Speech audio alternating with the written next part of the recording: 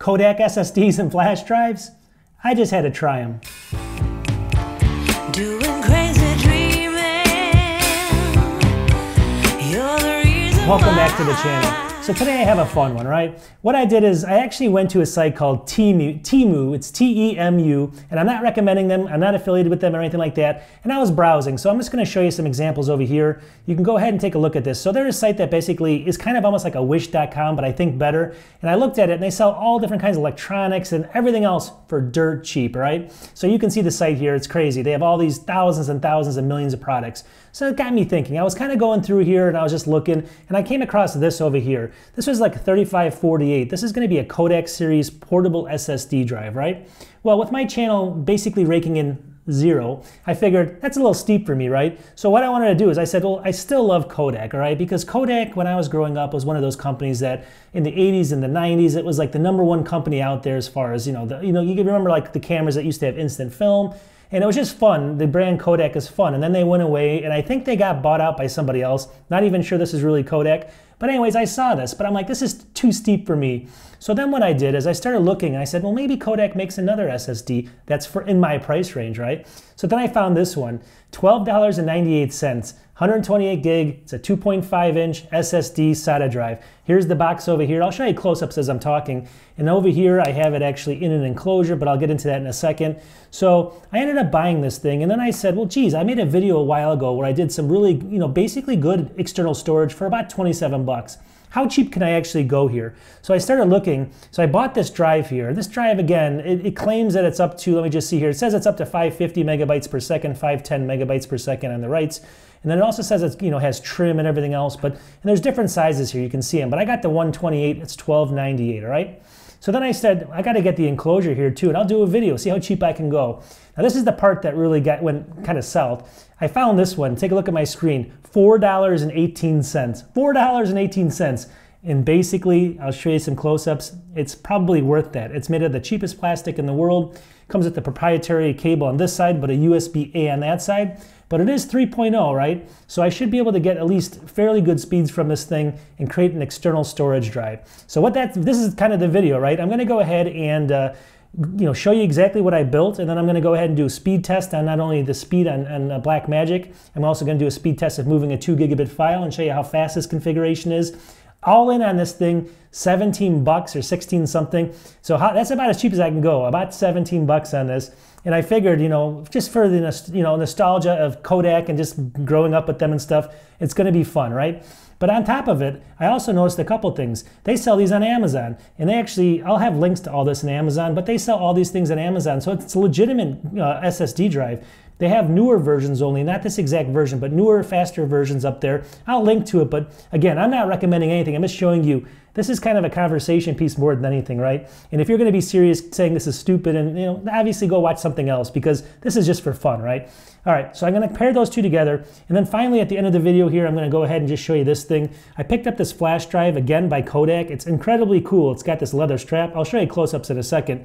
Long story short though, 64 gigabytes, and let me just go here to my screen. Here it is here, $5.98. So how does this thing, how fast is this as well? And does it work and all that stuff? So I'm gonna blow up my computer. Does all this stuff work? Sit back and relax, and let's get into it. All right, so when the SSD arrived, it arrived in about 2 weeks from Temu, and I was actually pretty shocked by that. Everything came through as they said, and the enclosure, again, is very, very inexpensive. I'll show you some close-ups of that.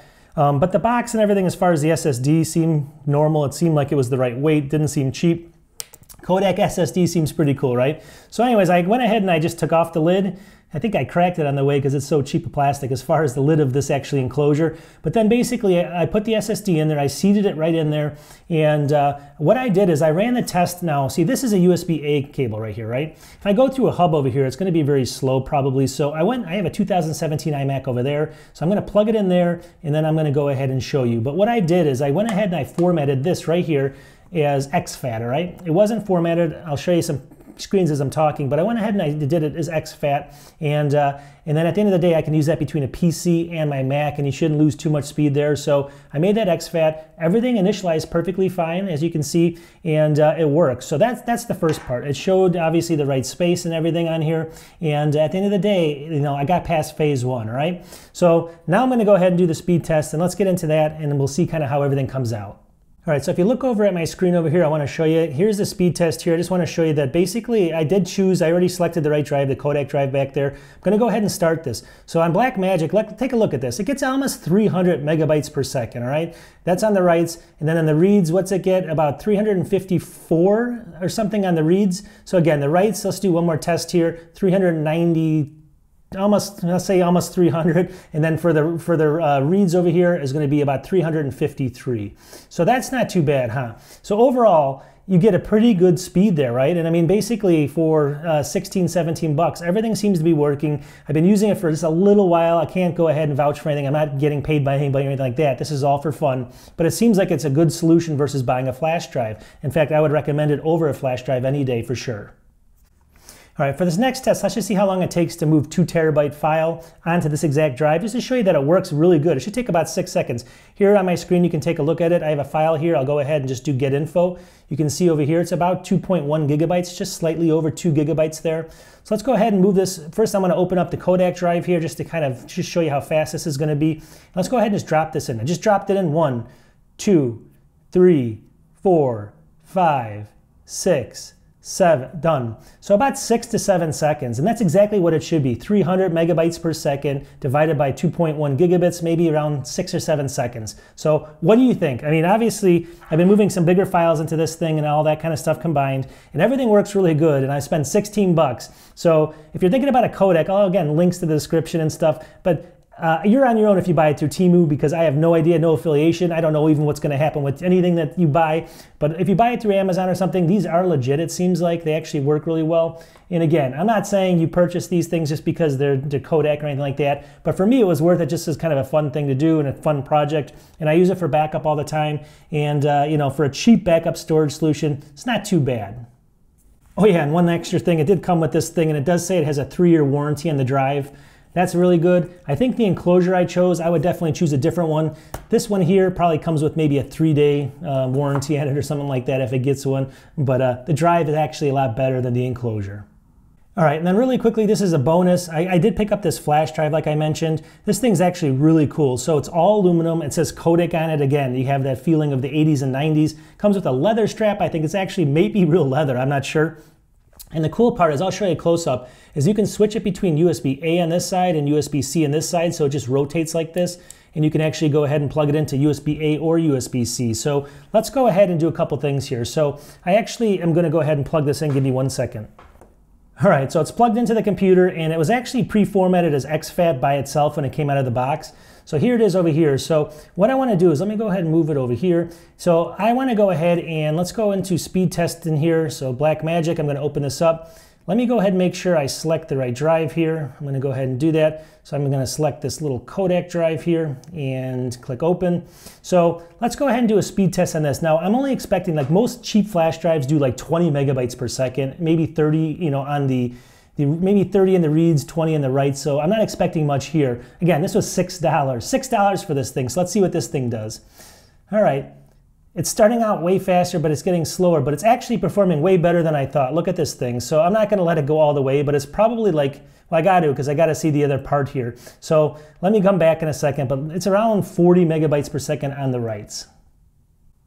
And finally, the reads are coming in, and I'm actually shocked by this. So the reads look like they're a lot faster. I have 105 maybe megabytes per second for this little thing. 105 megabytes, 106. We got up higher, almost 107. What do you know? So at the end of the day, that thing was $6. The thing performs fairly well. You can move files to it very quickly. I've done that. And again, it's moving it around, you know, like I said, the reads and writes depending on how fast it is. But I mean, it's still shockingly better than I thought it would be. You know, the reads are going to be a little bit better than the writes. So you're going to take a little bit longer, but it's, you know, compared to other flash drives, it's actually probably better than most of them. So what did I learn from all this after having all this fun and stuff like that? Well, I set out to kind of make the cheapest storage I could. I bought this drive here, and the drive works fine. They're on Amazon. They're actually legitimate drives. I don't know who actually owns Kodak any longer. It's probably some Chinese company. I believe that's what it is. Long story short, though, very, very nice, all right? And then at the end of the day, the enclosure. So I got the 300 or 350 megabytes per second on this really inexpensive enclosure, which is probably going to break tomorrow. So I'd maybe invest a few more dollars, just maybe $2 or $3 more, which I'll have a link on Amazon, where you can buy a little bit better enclosure for a SATA drive like this. And overall, this is a solid backup solution, I think. It does come with a 3-year warranty, includes trim, has, you know, seems like it's got good reviews everywhere on Amazon at least. Now, if you buy anything through Temu, again, I'm not affiliated with them or anything like that, so you're on your own. Whatever happens, happens to you. I just wanted to kind of explain where I got it from. And it's just a fun experiment, right? Brings back memories when we were a child and just the colors of Kodak and all the little, you know, the red little symbol here.